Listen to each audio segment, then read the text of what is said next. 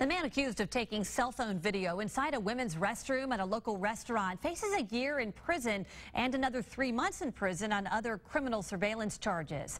Patrick Heron was sentenced this week. News 5's Allison Spann spoke with the mother of his youngest victim to see if she believes that justice has been served.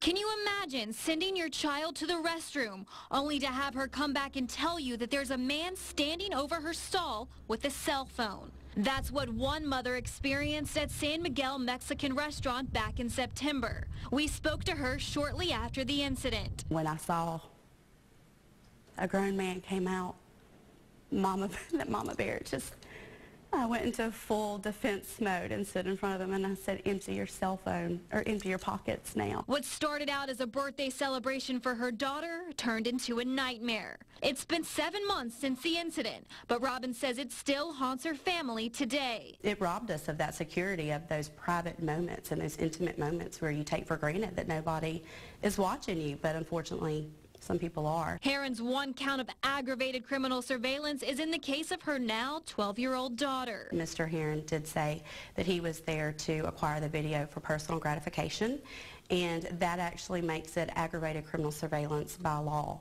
Do you think that justice has been served in this case? I do. I feel like the punishment has, fits the crime in the state of Alabama, but I wish that our state laws were harsher so that the punishment could be a little bit harsher on him.